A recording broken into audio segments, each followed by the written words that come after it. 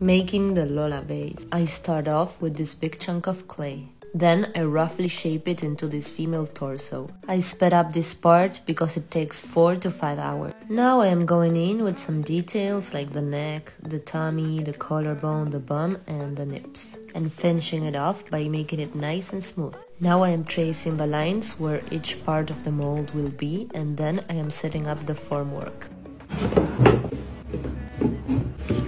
I seal everything up and then I calculate how much plaster I will need, put on my mask and mix everything up and pour in the first layer of the mold.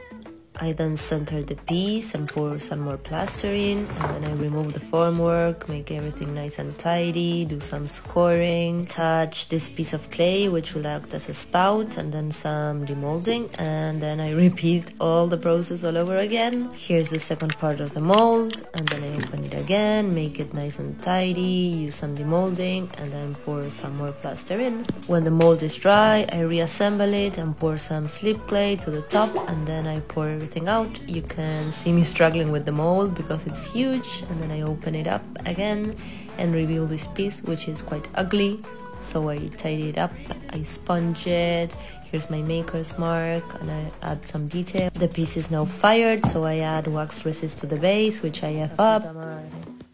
I mix up some glaze and glaze the inside and the outside, and then fire it once more. And this is the process of